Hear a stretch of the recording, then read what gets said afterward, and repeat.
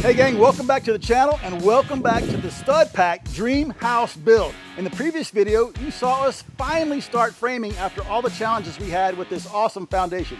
We got 3 walls up on Saturday and our goal today is to finish the first floor framing. It is so awesome to drive by and finally see these beautiful walls standing up, and even to be in Jordan's house having lunch, look out the windows and see some framing of our new garage. Today's goal is to finish the front wall. It's going to have a massive 18-foot beam. It has to span this opening plus support the second floor. Can't wait to get that guy up. Then we're going to have a 2x4 partition wall here, and that's going to house the stairs going right upstairs to the new dream apartment for Jordan. So let's come on down here to our pressure-treated 2x6 sill plate and discuss how we're going to lay out all the framing to support that massive 18-foot long beam that's spanning the garage door and supporting the second floor plus the roof.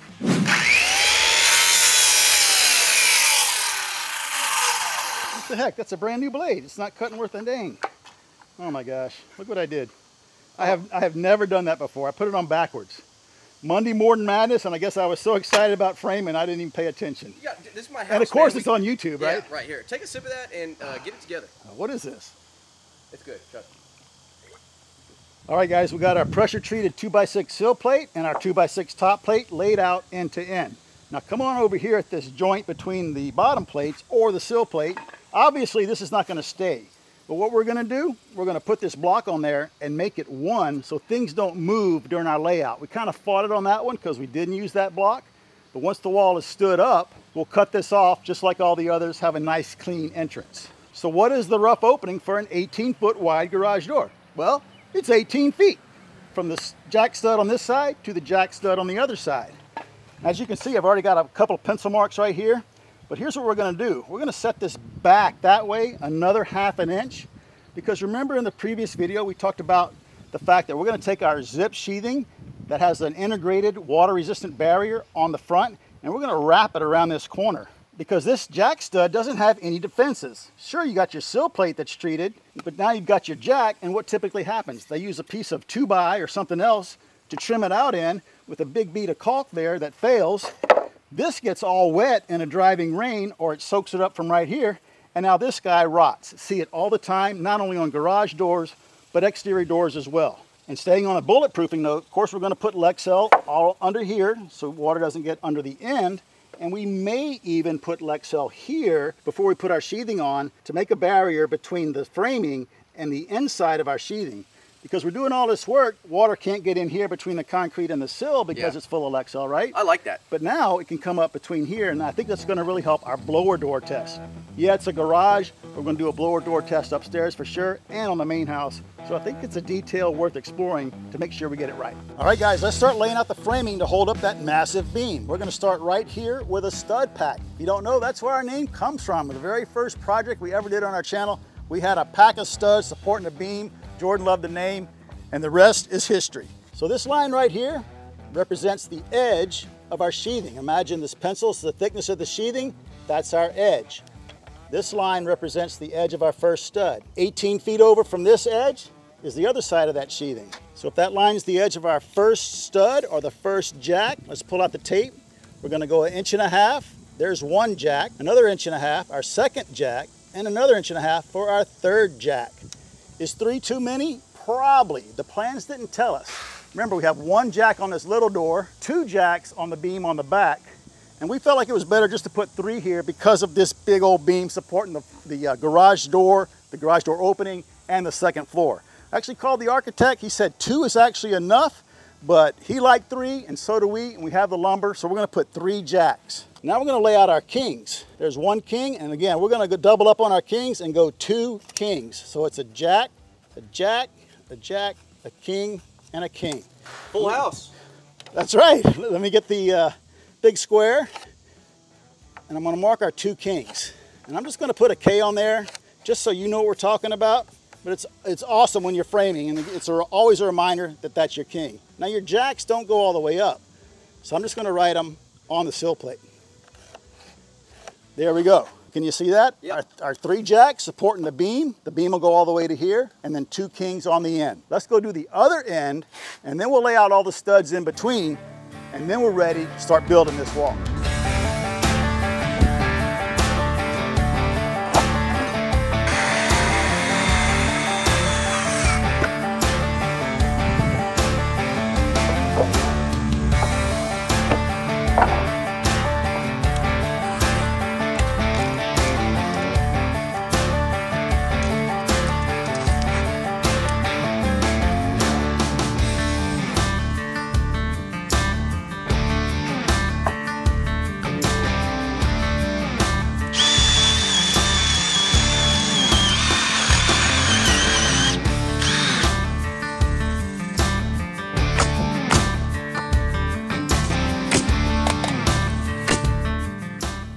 minute. What? Remember I said earlier, I'm only gonna put one king on so I can nail through this king into the end of my beam? Yeah. Because now, if I have two kings, I can't reach? Yeah, you got too excited, didn't you? I did, just like with the backwards blade on the saw. Yeah. All right, let's pull this guy off. Won't take but a minute. Man, I can't believe I did that. And this is not gonna be easy. But look, you know what? Check it out. 1, 2, 3. What if we just cut that right there? And that's our 3 jacks. Get 2 more kings off the pile. What do you think? I like that. Pull 12 nails or 1 cut with the saw.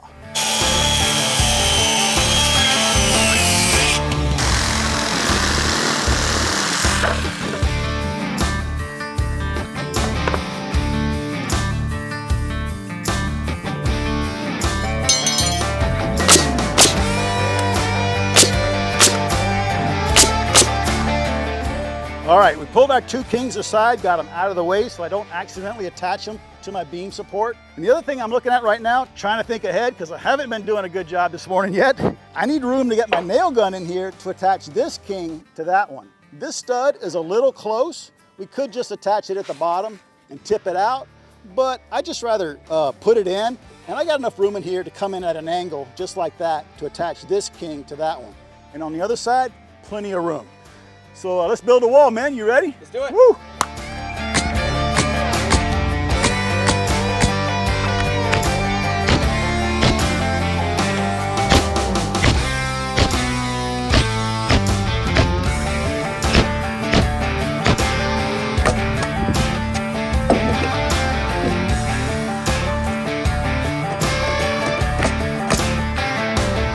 All right, the wall is all assembled, and now it is beam time. How do we measure for that beam? We could come up here and measure, but what if that has a little, no, but what if this has a little bow in it? We know it's straight, but it's always more accurate to measure at your sill plate or your base plate. So I'm gonna have Rad hold the tape right there against the king. I'm gonna pull a number to the other king, and that's the length of our beam. All right, 226. Let's go cut it.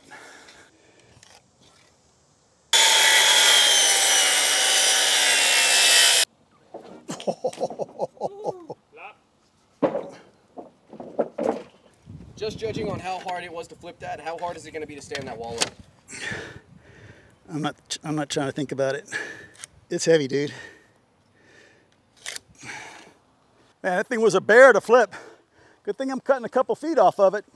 That'll make it like 20 pounds lighter.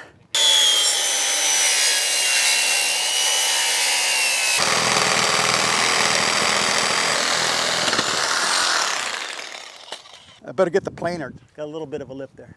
All right, guys, time to move this beam. And right now, it's just pure muscle. Well, it's actually sliding pretty good. You there yet? Let me pull it. All right, here's the game plan. We got our shoulder dolly set up on Rad and Jordan. And I want you guys to give me a little lift, show how we're gonna lift that beam. All right, 1, 2, 3. Just like that. And we're just a little past halfway. And I'm gonna take the rest of the load on this end and kind of steer as they walk to our location over by the wall. Sounds good. 1, 2, 3. We're good? I'm totally good. I'm just like being dragged. We're good. Yeah. There we go. No, we're good. We're good. We're good. Step over. Yep. Got it. And step. Go. I'm good. All right, go. Yeah. Yeah, this is great. Yeah. Yeah, go ahead. Go ahead. Cool. All right, Rad. Pull back a little bit. Yeah. Good. Go.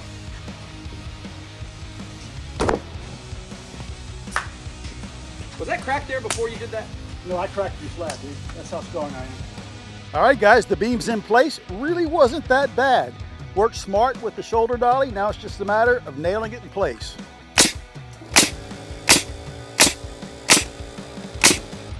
All right, gang, we got a lot of nails in this beam right here, but we'd feel better if we just put some big old screws in it, so that's what we're gonna do.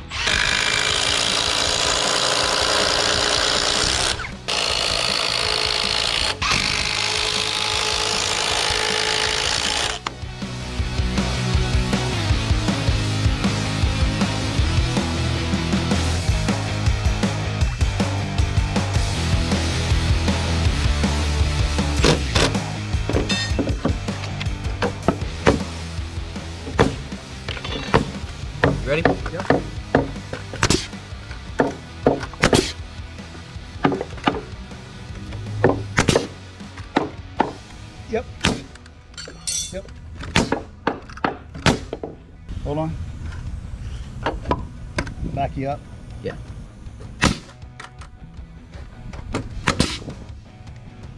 I love that hit. Yep. Good? Yep. All right, guys. Beam is in. Cripples are in. We put in our last king stud. I'm going to nail it off. Then we're ready to lift this wall. Woo! All right, we could not. How much do y'all think we lifted that off the ground? Not even, 3 right? inches. Centimeter, dude. Yeah, not even. After that wall that we struggled with and bent the bolts, I didn't want to go through that again. So you believe in me? You trust me? I do. This got to be 500 pounds. It's got to be. So I got something in the truck that's going to make our day a lot easier. What, a V8? Let me back the truck up and we'll see what I got.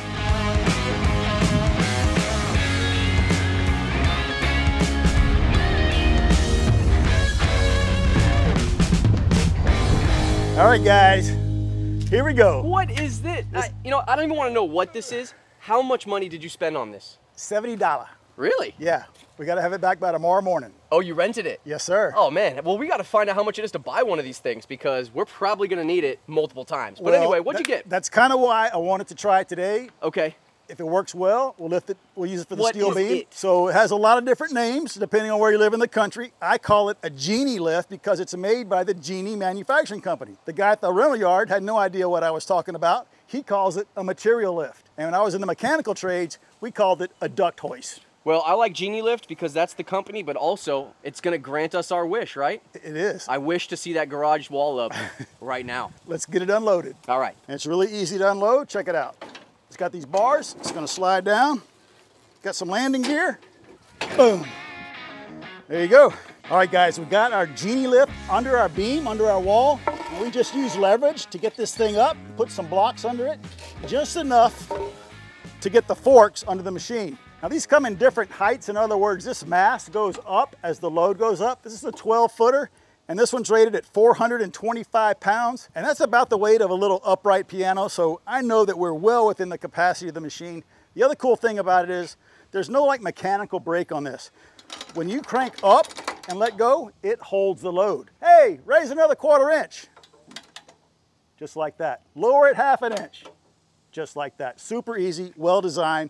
Well worth 70 bucks to save our backs. Now let's talk game plan. We're not doing our sill sealer or our Lexel just yet. What we want to do is tip the wall up, set it down about right here against our chalk line. We're going to actually set it down on the ground. Then we're going to put our sill sealer and our Lexel here. Then we're going to lift the wall up, roll forward, and drop it right on top of our bolts. You guys ready? I'm ready. Woo, let's do it. All right, here we go, guys. Now, I'm not in the middle of the beam because we got this wall is a little heavier on that side, so I'm just a little bit past halfway. Here we go. Oh, of course the compressor comes on. I'm going to turn it off because I want to hear what's going on. Sure.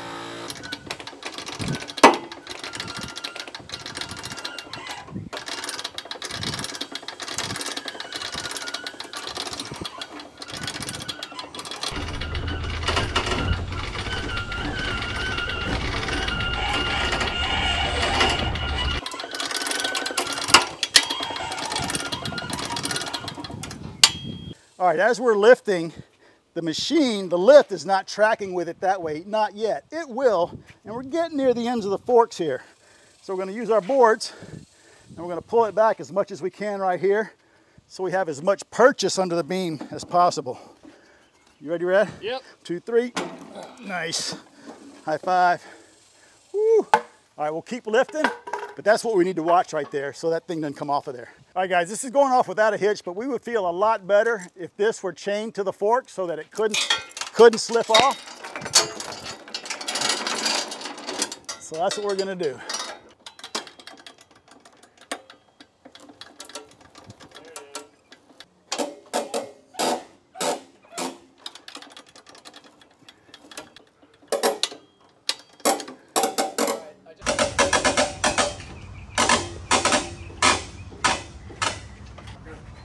All right, 1, 2, 3. Nice. Nice. Okay, we're just gonna set it up. That's a gnarly.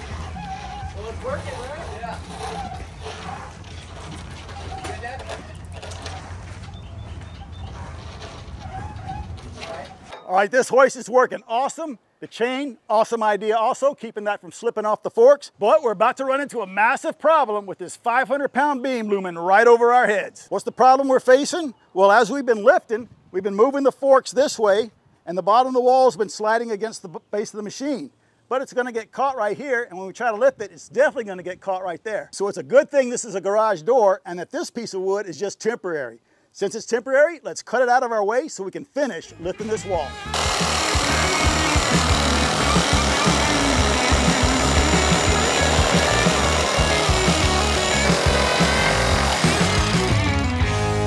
Nice.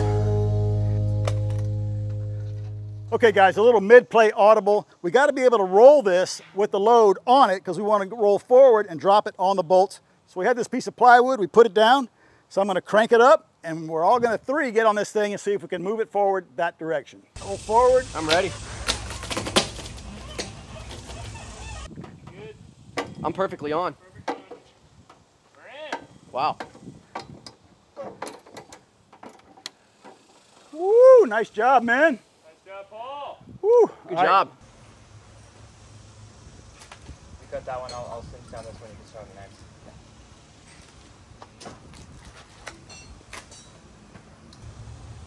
Better than opening a tube. We will save Latin. I got Yeah, go for it. You'll see it. Lexo squeeze, here we go. Oh yeah, that's what we want right there. And we are done. How awesome was that, gang? A $70 rental to save our backs and lift this massive beam up here safely, slowly, and now it's super secure. And check it out, bud. You got an 18-foot wide garage opening. You think you can get your stang in here? For sure. And you think you'll let me put my Ford next to your Ford? If you wash it. If I wash it?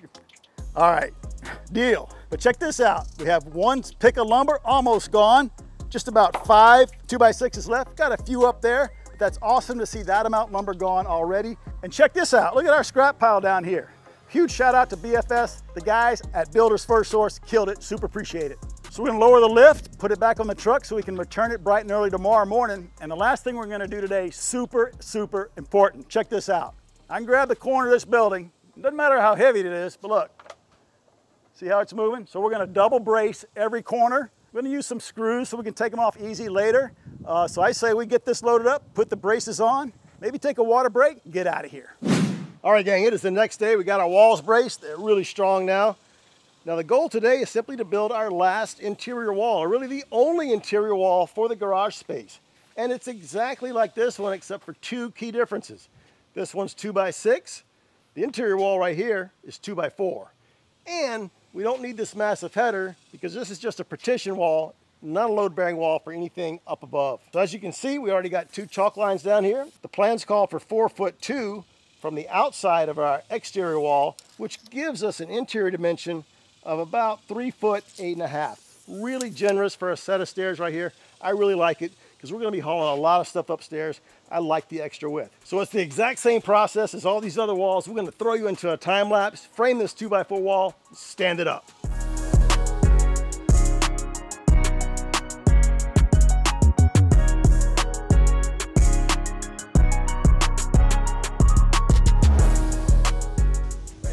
Yeah.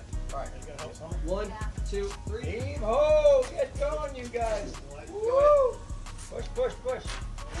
That is nice. Yeah, it's very light. Yeah. All right. So now we're gonna bear hug it, lift it up, and then set it back down so the foam. Ready? 1, 2, 3. All right. So nice. See how it kicked out. All right, gang, our first and only interior wall in the garage is up. Super easy 2x4s. And as you can see, we put sill sealer under it as well. They make it for 2x4 walls. We just didn't have any. We had 2x6 sill sealer. So we're gonna trim that off with a knife, no problem at all. And the interior wall is finally giving us some depth to this garage. In other words, we can finally see what's gonna happen. George's gonna pull up here in his car, get his groceries, open this door, walk across through here. This will be an exterior door. You're gonna cross over into the main house under the bridge that connects the second stories, right? And over here, he'll probably have like a big, huge picture of me right there, so you're always reminded of who helped him build the house. And then for a couple of years, he's gonna walk up these stairs into his apartment above the garage while we build the main house. But I say for right now, we cut this sill sealer right here. How many times have I said sill sealer in this segment? So we can see our chalk lines, and we're gonna bolt this wall to the ground. Let's get our knives, and while you guys cut that, I'm gonna get my Bosch Bulldog rotary hammer, and let's put in some anchor bolts.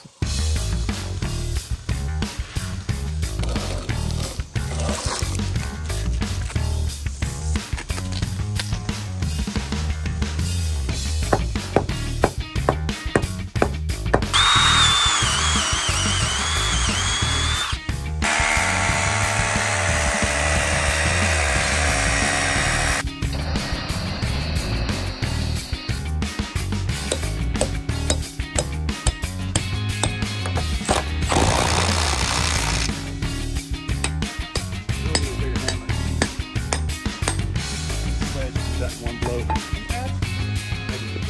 think the first three. Nope, didn't go deep enough. What the heck is that shiner right there? Is that you? Yeah, I think that was me actually. Get it together, dude.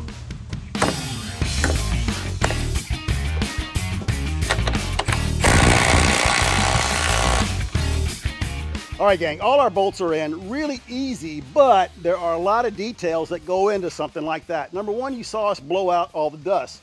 I've got an inline blowgun on my air hose. Love that. Oh, can't believe the compressor always comes on.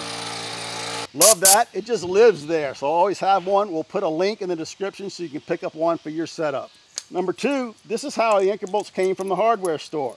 Here's the bolt we used, 1/2 by 4 1/4 inch long wedge anchor. It came with this blue zinc coating washer and nut. Not sure what it is, but I know it's probably not rated for being in contact with our pressure treated plates. So I got these hot dip galvanized washers. We're simply going to swap out the washer for one of those. Use the same coated nut and we're good to go. Now where do we put them? There are notes on our plans about bolt location. Always within 12 inches of the end of the board, so obviously here. We're going to cut this one, that's our doorway, so there, but not only at the ends of boards and at doorways, but also at the splices of the boards. So there's a splice here, so we've got one on each side of that splice.